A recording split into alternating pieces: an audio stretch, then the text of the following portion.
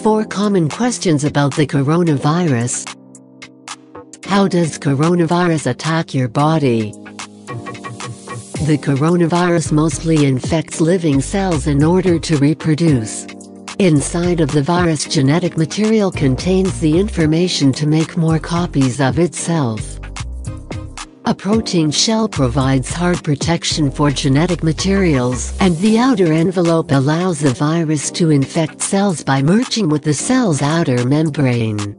Projecting the envelope is spikes of protein molecules. New coronavirus, just like a typical influenza virus, uses their spikes like a key to get inside a cell in your body. When an infected person talks, coughs or sneezes, droplets carrying the virus may land in your mouth or nose, and then move to your lungs. In a healthy body, a hair structure called cilia constantly push the mucus and germs out of your airways, where you may expel them by coughing. Normally your immune cell system attack viruses and germs that make it passed by mucus and cilia.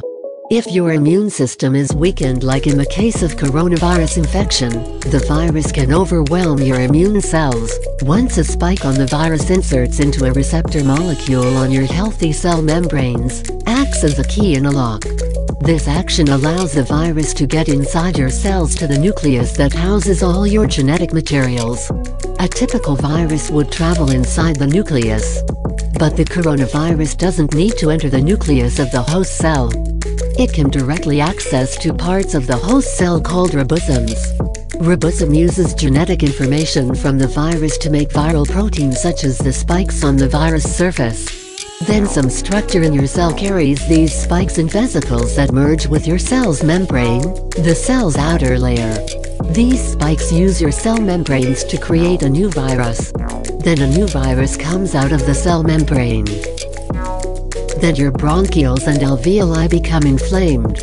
This inflammation can cause your alveoli to fill with fluid and making it difficult for your body to get the oxygen it needs.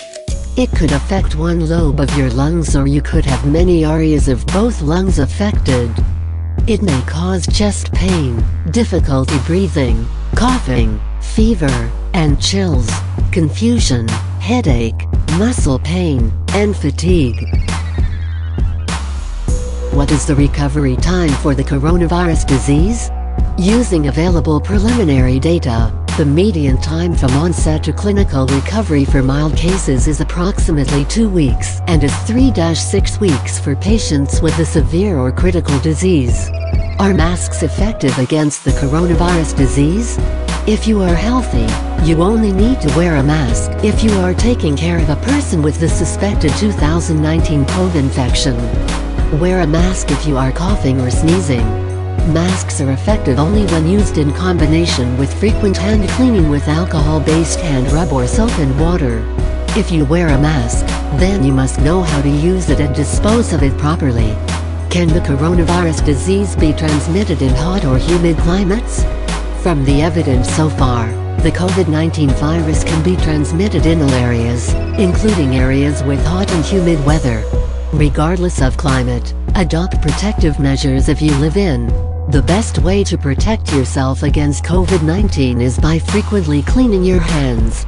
By doing this, you eliminate viruses that may be on your hands and avoid infection that could occur by then touching your eyes, mouth, and nose.